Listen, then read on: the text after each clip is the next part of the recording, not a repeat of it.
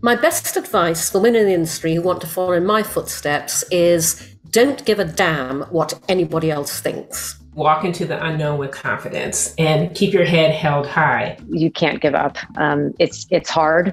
And if it's hard, it's because it's working. So just when you lose confidence or you lose hope in it is exactly when you need to dig back in and keep pressing on. We have a tendency to, reveal our uncertainty through body language and et cetera. But the reality is many people are uncertain. Men don't know any more than women. Internships and job shadowing and informational interviews were really key for me. Find someone at your company, in your industry, someone you're intrigued by, and reach out to them and see if they're open to letting you get a sense of what a day in the life is. Seeing a problem or seeing an obstacle, a barrier, or a challenge, and then meeting that with a solution, you get the opportunity, especially coupled with being really good at your craft, to create something new. Successful advice for salary and promotion negotiations would be always negotiate and speak up. Push back on the first offer. Even though you may feel like you're going to throw up,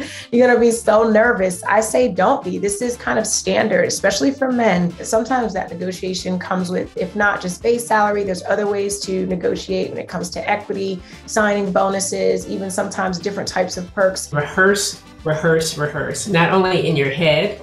I have a tendency to rehearse in my head, and it's not the same as rehearsing with someone else. Rehearse with your dog if that's what you're comfortable with at first, or your cat. Have your receipts, have all of the facts and data of what you have done, what you have contributed, and why you deserve this raise and or promotion. So you must believe it yourself first, fully and truly, and then you can argue for it. You can advocate for yourself with that confidence.